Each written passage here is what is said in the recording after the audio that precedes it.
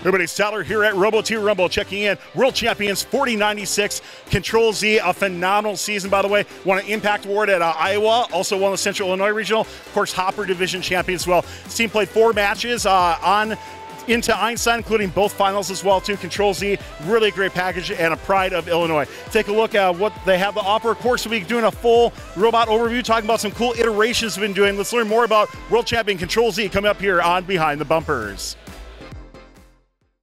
This video on fun is brought to you by viewers like you and also in partnership with the following. Discover how Kettering University students engineer their success with Kettering's amazing co-op employment programs where students earn great pay and gain valuable experience. Those accepted into Kettering University can apply for a robotics scholarship, providing up to an additional $5,000 a year in tuition assistance. Head on over to kettering.edu/first to learn more and apply. Fun is continuing to grow and looking for new ad partners for the 2024 season. If your organization has a positive message to spread to our over 250,000 unique viewers, go to firstupdatesnow.com/contact to get more information. Aiden, let's start kind of from the ground up here, talking about your swerve drive. Notice you're using the X swerve, but you've done a couple modifications. Tell me more about it. Yeah, so our team utilizes the Swerve X to get in and out of the lanes, of the tight lanes that the field this year has. So we have a WCP Swerve X modules, which are inverted, so they're very bottom heavy and facing towards our center to make it easier for us to balance.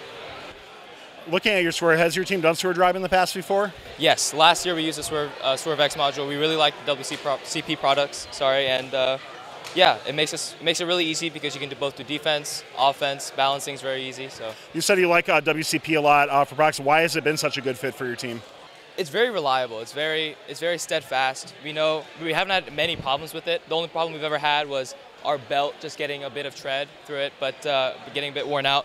But other than that, yeah, WC products have been very reliable in the past, and we like using them. We're going to use them in the future. Yeah, awesome. Glad to hear it. I'm sure RC will be glad to hear that as well, too.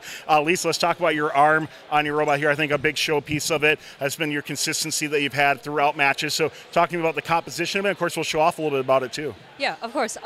So our arm is composed of 2 sections. It makes up a telescoping arm, and we use something called a racket pinion system, which use little holes and with gears to have our arm extend. And then it's supported by 2 triangle bases, and it's like a really robust system. So everything is very low and centered to gravity, and everything is bottom heavy. So, and because we're swinging our arm around, we would like to make sure that we're not going to be tipping at all. And even if we do tip, we are able to get back up. So when you were designing this arm on your robot and approaching the charge-up game, was that center of gravity a big focus on why your arm is mounted so low on your robot?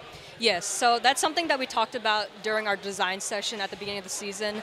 We talked about, okay, we want this to be a very simple but very bottom-heavy robot because we knew that this year's game is going to be very like a tippy game, especially because of like all the arms swinging around and stuff like that. Of course, we'll be talking about your intake in a little bit, but let's show off the arm in action. Talk to me about some of the different positions and where you're scoring on the nodes with it. Yeah, of course. So we're going to be showing off our arm at the different levels. We can first go into our very high positioning. So if you want to go into high. This is going to be our high position. We use that just for our high scoring. And then we have our mid. And then we're going to use that for scoring mid. And then we also have our feeder station. And then go back to A. And then we use this for like just every level. And then we can also go into another one for low scoring. And then we go back into A. These are all set positions that we've done in code, and it's not manual at all because we want to make this like the most simplest robot that we can do. Sure. So everything is already coded. We can tweak it if anything is too low or too high too. On your arm itself, when I watched it in action, you can see the robot kind of tipping a little bit, but we're also on a robot cart, right? So it's a bit different. On the field, have you been pretty consistent in regards to not tipping over and that sort of thing? Yeah. At one of our previous competitions, we did tip over, but because of how our arm is built, we're able to tip ourselves back up. But other than that, we're not that tippy of a robot. Something else that we also have we have a steel bar in our robot that's 13 pounds, and then we use that for more weight on the bottom. One of the things we were talking about before we started this interview is that you added on a ground intake for cubes as well to score in the level 1 nodes. Talk to me about how that intake is put together. So we Our whole robot. This is like a mechanical intake because we didn't want to put any type of pneumatics on our robot. So it's run by a red line, and then it will go down, pick up cubes, and then come back up. There's a sensor on it, so it knows when a cube's in it, so it won't like go through right here.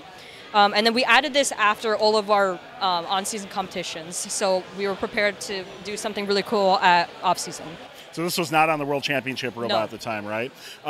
Looking for your off-season strategy-wise, is this only during teleop? Have you utilized this during auto or anything like that too? No, this is only for teleop when we want to score really quick cycles for low, and then we've done it in some of our competitions, and it's been really reliable for us. Awesome to hear with that. Let's start to wrap up on your robot, pass it back to Aiden, talk about your intake here. I'm really curious about the wheel configuration that you're doing as well, so talk to me more about it. Yeah, so we'll start with the intake. So the name of the game for us this year was being simple. We want to get our drive team as much practice as possible in our shop before our season competitions. So our intake features, let's say, 8 wheels, right, with the current sensor to make sure that to let our swerve and our robot know that a cone or a cube is inside the robot when it's logged. And so the wheel configuration, so the big wheel would be for the cubes, the cone, sorry. So when the cone comes in here, we would pinch it through this side, which would keep it really secure. And then, because the problem with having another green wheel here was that the gap would be a bit too big. So, and then with our cube, again, since it's a bit fatter and it wouldn't pinch in through here, we would just place it on top, and then the current sensor would just let us know. At what point did you figure that out? Like, did this change over the course of the season, or is this what you brought to your first event?